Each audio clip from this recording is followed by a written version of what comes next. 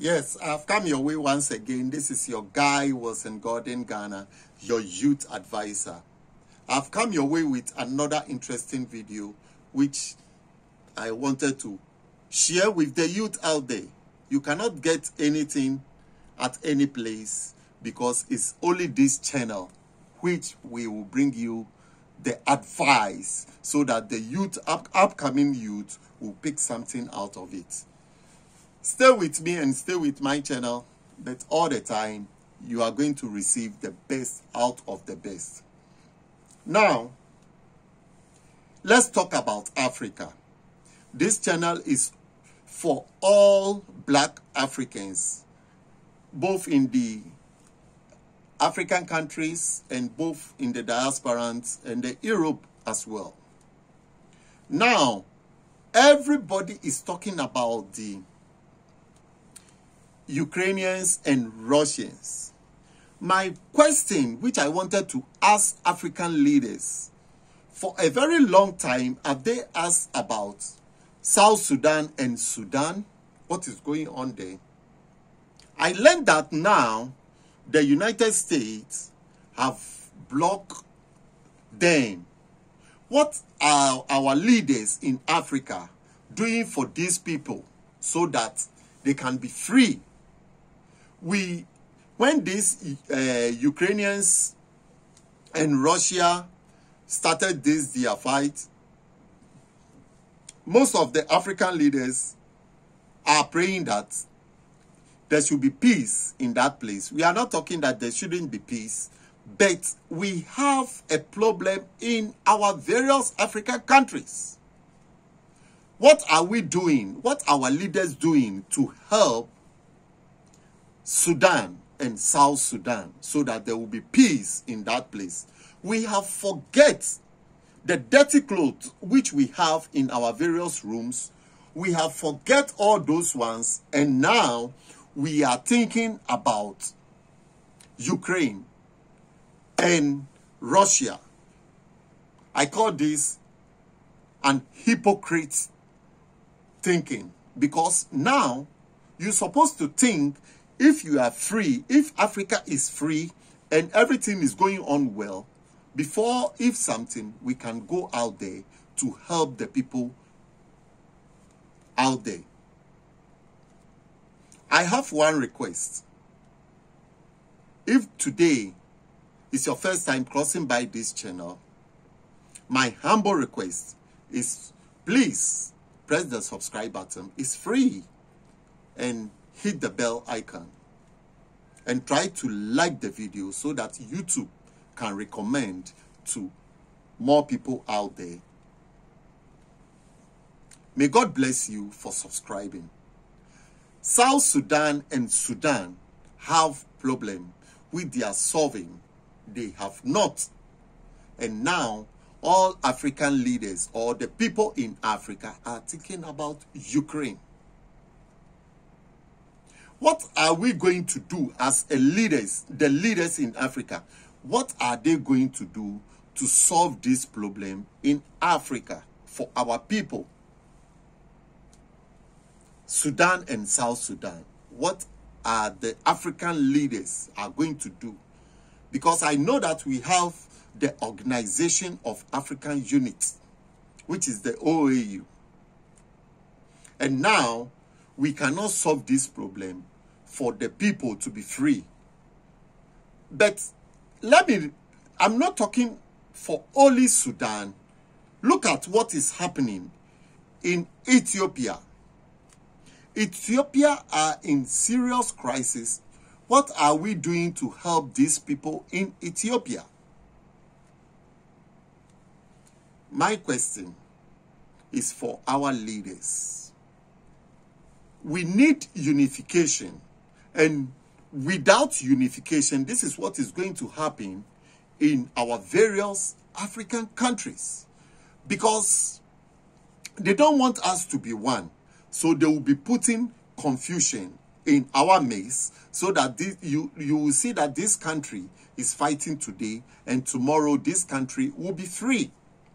How can we gather our resources and amend a good bylaws for our resources so that the children and the women will be free in our various African countries.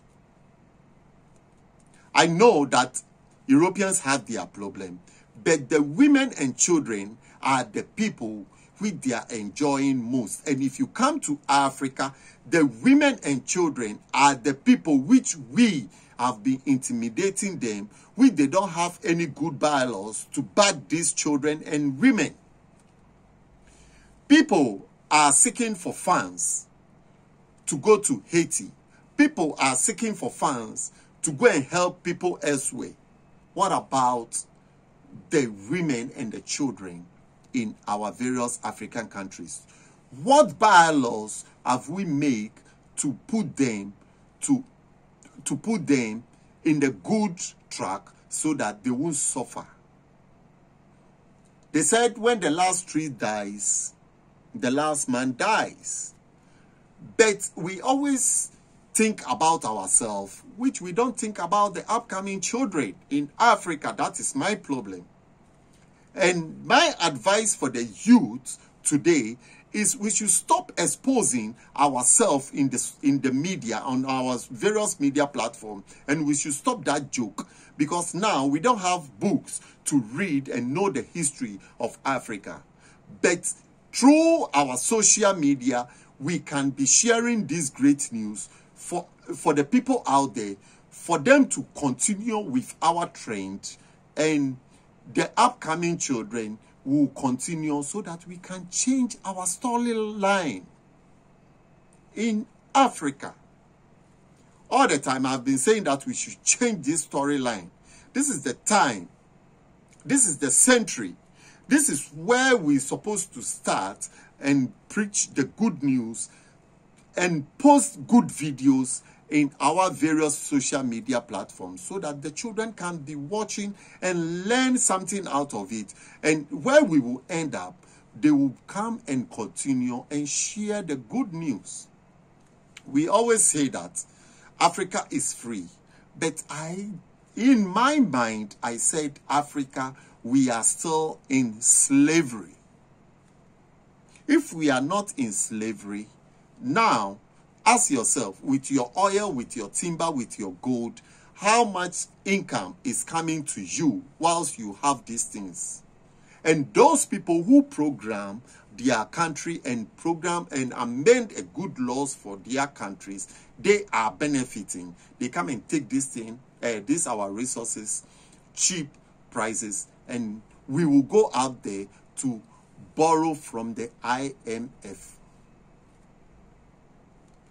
My voice is going out to the IMF to tell the people that if our African leaders are coming for a loan to develop the country, they should bring people from the diasporans to come with that huge sum of amount which they have been borrowing to come, because I know that they have plans which they have been applying for the loan for.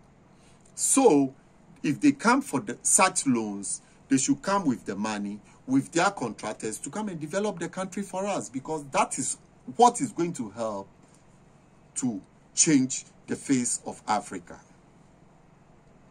Because if you give the money to them, they are not going to use the money, and they will send the same money to save it in the Swiss. They have Swiss accounts. Any leader which is coming is not coming for development. It's coming for his or her family to make good use of the money which we have in Africa, not development. What I'm telling my fellow black people back home, or Africans, that we should think and manage our own affairs.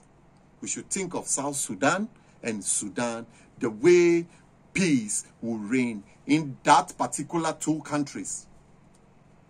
I know that we have problems in Africa, but the problem in South Sudan and Sudan has kept long. This is the time our leaders must to wake up and tell the people, or let's go and help these people so that the conflict in that country will end. And I'm telling my youth out there that we should continue with these messages and post it in our various social media platforms so that people or the upcoming children too can learn out of it.